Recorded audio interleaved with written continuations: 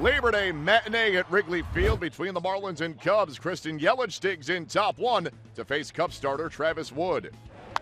3-2, Yelich bangs it to right field. It's deep. Shear holds back. It's gone. How about your first AB at Wrigley Field? He takes a hanging breaking ball from Travis Wood.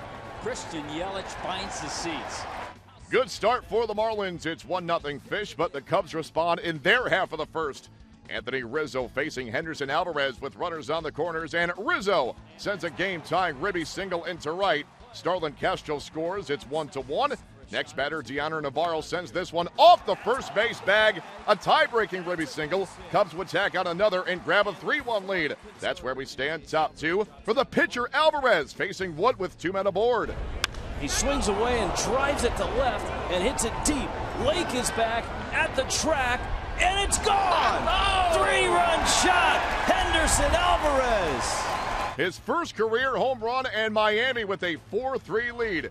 Let's go bottom three. Alvarez facing Luis Valbuena, who sends it up the middle. A nice slick play there by Adeiny Echeverria to record the out. Echeverria showing off the range, and a great pick of the short hop at first base by Ed Lucas. However, prior to the bottom of the seventh, Alvarez is visited on the mound by teammates and trainers as it appears that he may have hurt his leg while throwing warm-up tosses. So Alvarez going strong but forced to depart this game. The diagnosis, a tight right hamstring, and Alvarez was replaced by Mike Dunn. It is still 4-3 in the bottom of the ninth. 1 on and 1 away for Darwin Barney facing Steve Cishek. Barney sends it to first for out number 2. Junior Lake trying to get back to the first base bag, but Ed Lucas applies the tag for a most unorthodox game-ending double play. Marlins take it 4-3, their second straight following 6 consecutive losses.